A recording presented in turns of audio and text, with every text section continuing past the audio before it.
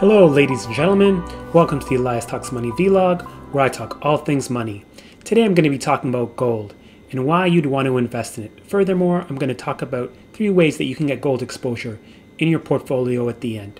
So, what are the good reasons to invest in gold? Firstly, is to protect against inflation.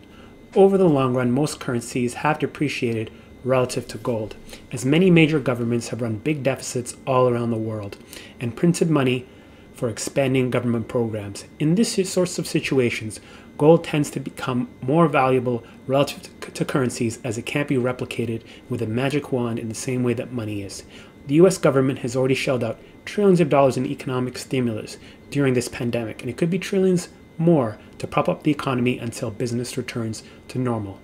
Secondly, gold is used for portfolio diversification, as it's thought of having a low correlation with the stock market. For example, the most popular gold ETF, GLD, has a correlation coefficient of 0.14 with the S&P 500. That said, this correlation can vary widely, and correlations have been shown to swing all the way from -1 to +1. A correlation of 1.0 indicates they are moving in the same direction, and -1 indicates they are moving in the opposite direction. So if the correlation is plus one and the stock market moves up 1%, gold would be moving up 1%, and conversely the opposite for a negative correlation. Therefore, while it's used for portfolio diversification, due to the volatility of this correlation, it isn't necessarily the best hedge against a stock portfolio. Thirdly, during times of geopolitical conflict or wars, gold can perform very well. Uncertainty is good for gold prices. This partly explains the recent rise in gold during this pandemic. During the beginning of the year, gold prices were in the mid-1500s and are now trading just above 1700. For example, after the 9/11 attacks, the price of gold went up almost 33% in a single day, and gold ended up going on a bull run for nearly a decade, going up about 4x, which was also fueled by the financial crisis in 2008-2009. It should also be noted, though, this isn't always the case. So, for example, during the Paris terrorist attacks, there was a momentary pop in gold, but it didn't last. Gold prices tend to forward anticipate, so you can run into the phenomenon of people buying the rumor and selling the news just like the stock market. Therefore, it's probably better to buy gold on more fundamental principles for things that are likely to endure rather than individual geopolitical events, as by that time it could be too late and you've missed the pop. Furthermore, a couple of reasons that you might want to invest in gold is because it's a tangible asset that is liquid. If you're buying physical gold, it can't be hacked or misused, and it provides a perception of safety. Additionally, it's also liquid relative to other physical assets, such as real estate. So, what are the ways that you can get gold exposure? Firstly, there is purchasing gold mining stocks. This would be the riskiest because there's an operational risk there to mining operations that makes buying gold stocks more volatile than other alternatives of getting gold exposure.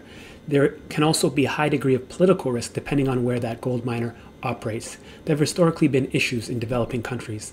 That said, with that risk can come reward, which is why some people invest in miners directly. Secondly, you can purchase gold streaming company stocks. What a gold streamer does is that they make contractual agreements to purchase gold from a mining company at a predetermined price. This helps to finance the gold miners in need of capital. The operational risk and potential cost overruns are with the miner, and the profit margin for the streamer is more so based on the price of gold. Therefore, it's less risky than buying a miner, but at the same time relatively more risky than purchasing the physical asset. 3 gold streaming companies are Franco-Nevada, Wheaton Precious Metals, and Royal Gold. Thirdly, is to purchase an ETF like GLD, which is backed by the physical asset, or purchasing gold bars themselves. Of course, if you purchase an ETF, there are fees associated with that. For GLD, it's approximately 40 basis points. If you purchase the physical asset, though, you'll likely need to pay for secure storage as well as insurance. This is the least risky but the safest of the 3 options. So, do you invest in gold? If so, how do you invest in it and why? And are there any specific strategies that you're applying right now? Please leave your comments down below. That's all for today. Thanks for watching my video. If you enjoyed my video, please like and subscribe to the Elias Talks Money YouTube channel or follow me on the Elias Talks Money Facebook page. Over and out.